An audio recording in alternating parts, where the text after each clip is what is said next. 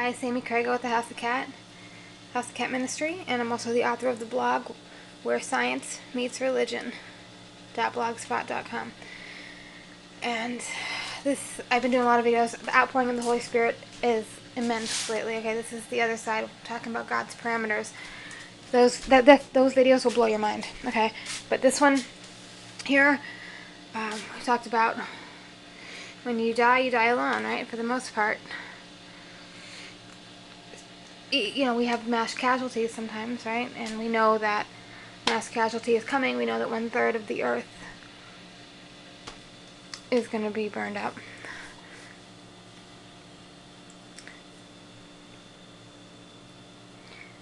But when you die alone, right? And I wrote, you know, we came into this world in threes, you know, mom, dad, baby. And that it's a homonym because there's, you know, the Father, Son, and the Spirit. So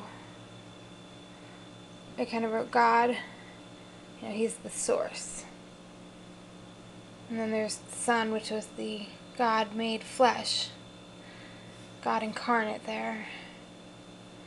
And Jesus, his name is Jesus, is the vine. And we are the branches. We have a Holy Spirit inside of us. In my theory of light, the E equals MC squared. You have energy and mass.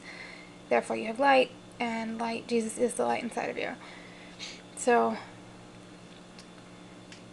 we have God, Jesus, and the Holy Spirit, which is the source. Jesus is the vine, and we are the branches. We have the Spirit in us as the branches.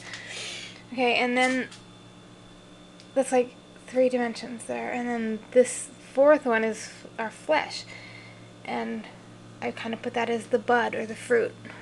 What fruit are we bringing forth? You see that?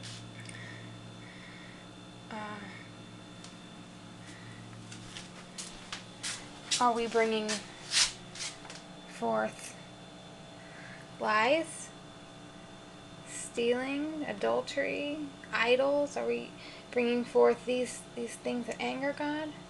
Is that the fruit we're bearing? Or are we bringing forth the fruit that God wants? Faithfulness, giving, honoring your parents, keeping a Sabbath holy, putting God first in your life, right?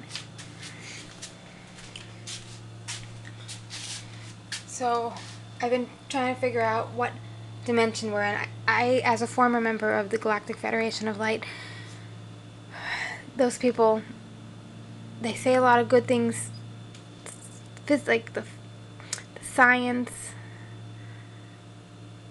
stuff, but because they claim to get their information from somebody other than Jesus is why I'm no longer affiliated with them.